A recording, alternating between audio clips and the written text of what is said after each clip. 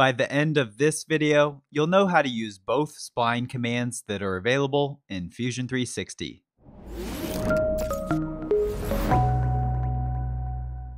Hey there, it's Kevin Kennedy and welcome to the Product Design Online YouTube channel, where I demo all things Fusion 360.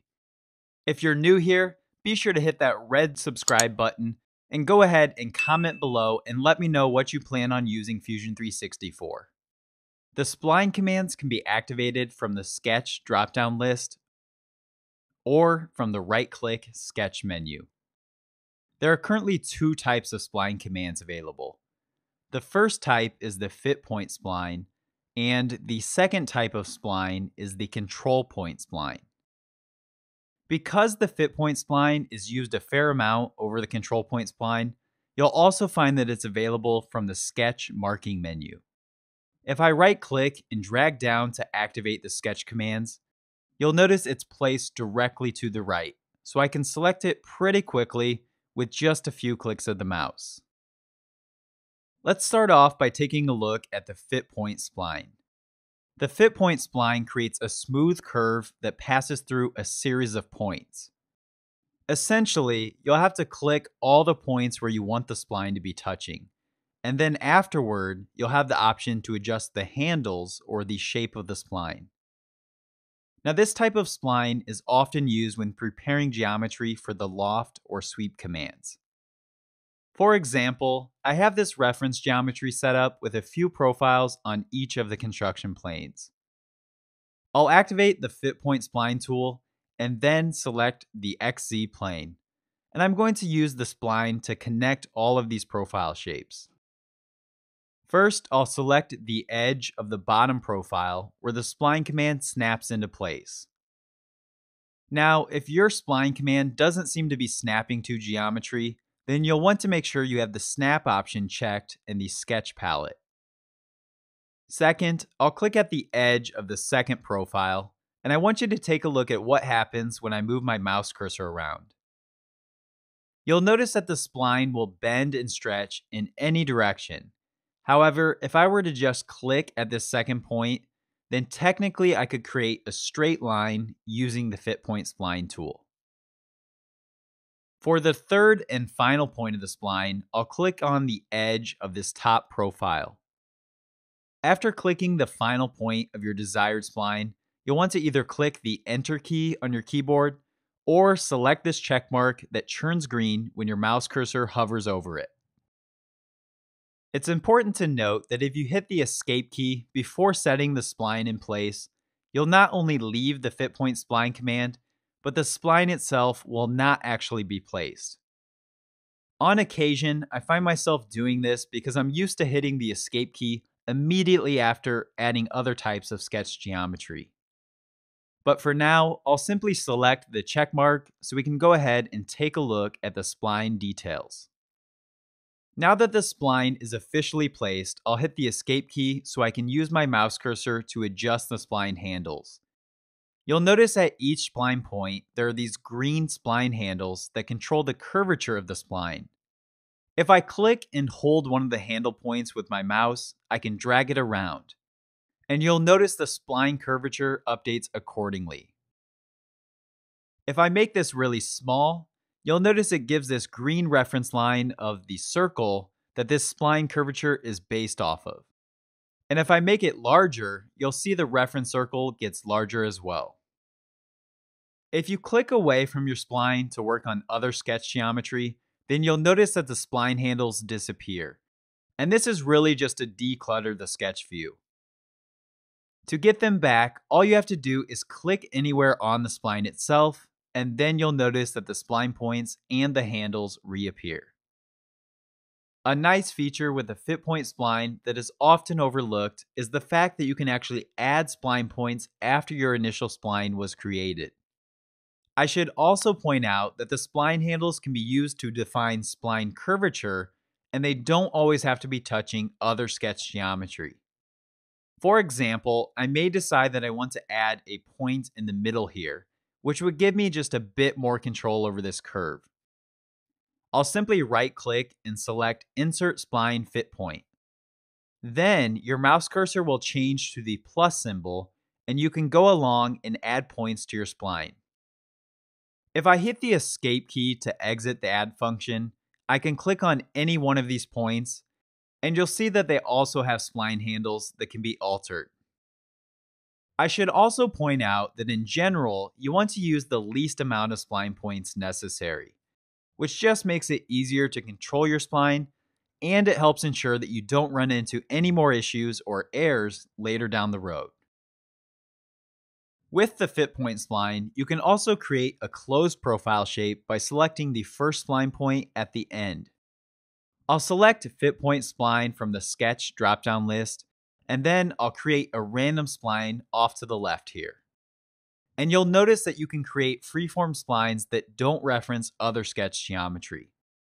You'll also notice that after I click the start point of the spline, it creates a closed profile shape.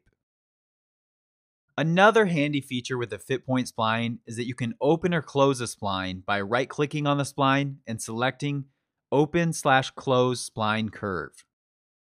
Since this spline was already closed, it went ahead and opened it up.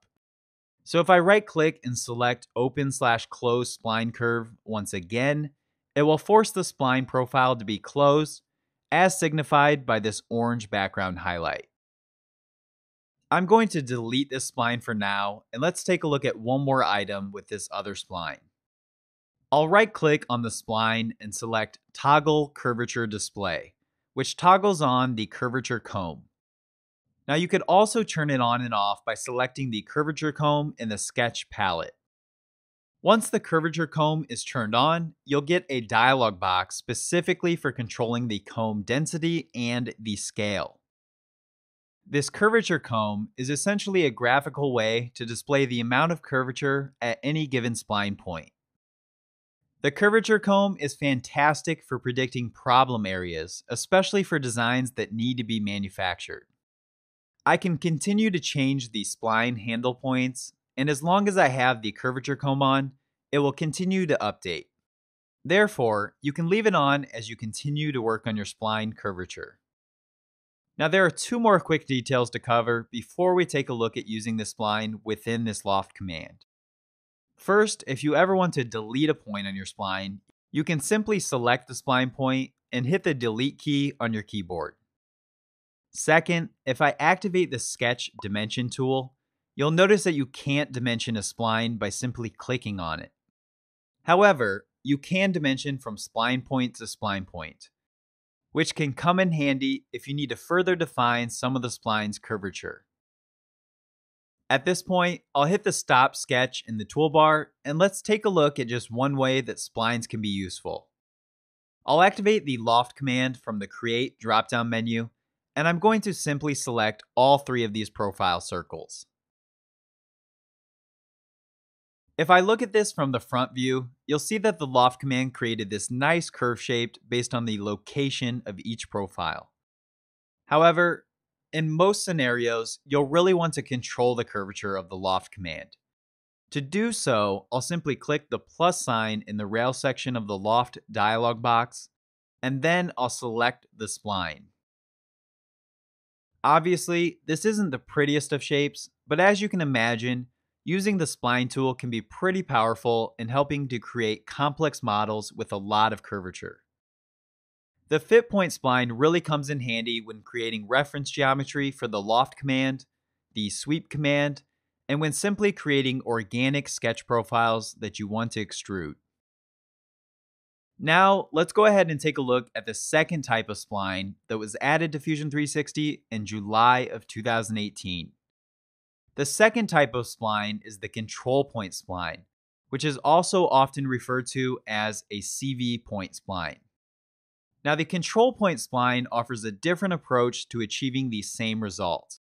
Instead of selecting each point of the spline itself, you'll need to define a series of points for the control frame from which a smooth curve is then derived. Let's take a look at the Control Point Spline in action. I'll activate it by selecting it from the right-click Sketch menu. Once activated, you'll need to click to start the spline off. Most of the time, you'll be starting from a point of some pre-existing geometry. I've gone ahead and set up this other sketch geometry, and I'm just going to start off of one of its edges. With the Control Point Spline, each click of the mouse will create a control point. And as you'll see here, one of the main differences between the Control Point Spline and the Fit Point Spline is the fact that the Control Point Splines do not usually pass through any of the selected points other than the first and last points. The Control Point Spline also has less influence on the overall curve than the Fit Point Spline. Control points also don't offer the tangent curvature handles. To adjust control point splines, you'll have to select a control point with your mouse and click and drag to move it around. The only way to have even more control over this shape other than dragging the control points around is to insert more control points. To insert more control points, simply right-click and select Insert Spline Control Point. Most people find the Control Point Spline to be helpful when you're creating exterior curvature that needs to be very precise, as one of the advantages of the Control Point Spline is that you can dimension and constrain the construction lines of each point. This helps ensure that the curvature of the spline is technically and aesthetically smooth, and that it's exactly what you're looking for. At this point, I'll show you some other best practices when using the Control Point Spline. First, you'll want to use the fewest amount of points possible. This type of spline will naturally create the smoothest transition possible, so creating unnecessary points will mean you're overriding the natural smoothness, which also increases the potential for undesired bumps throughout the curve. Second, you'll want to try to keep the points as evenly spaced as possible. A very uneven control point distribution is another factor that often causes smoothness problems. With that said, there may be times where you'll have to bunch together some control points.